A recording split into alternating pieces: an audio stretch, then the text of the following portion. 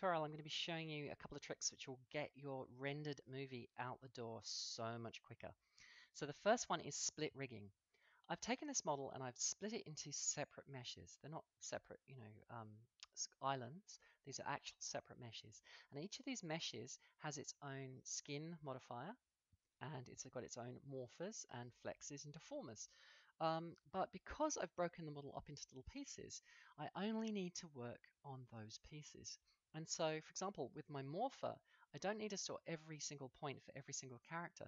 I just need to store the mesh for this deformation and this deformation over here, like just the breathing. That's all that I'm storing, and that's all I'm working on.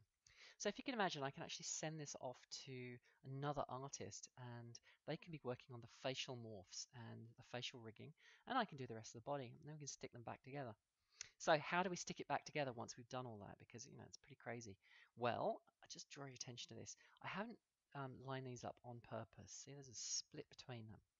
So you can see that, it's a split here and there's a split here.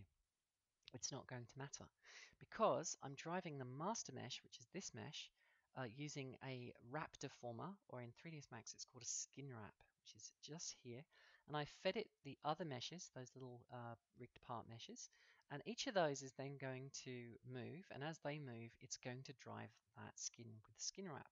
So as you can see, this guy is moving perfectly well, thank you. He's got no bones, he's got no morph targets, he's merely just following the mesh that's underneath. So if I unhide that mesh and just say, I'm going to grab the hand, you can see the master is trying to pull along with that as well. And if I then go in and just make a mesh change, you can see that the master changes as well. That's a terrible change. Anyway, so that's how you get a split mesh to come back together.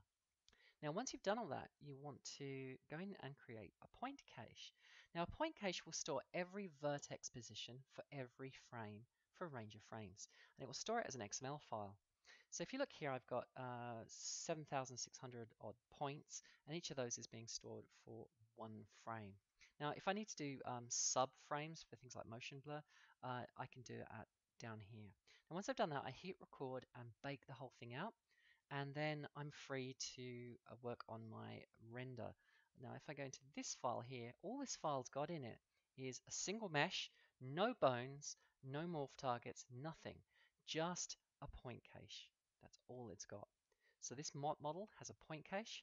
I then load that point cache in that I baked out in the other file, and then I can put on my Turbo Smooth to render out to make my model look all sexy, and I'm ready to light and render.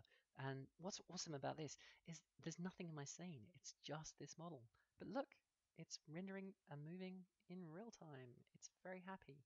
So I hope that really helps you. It's going to make a huge difference to the number of crashes you get when you do renders, because really the more processes, the more calculations your file has to do, the 3D application has to do on your file as it's rendering, the more likely you're going to crash. So this will be much quicker, much faster, much lighter, and you are welcome.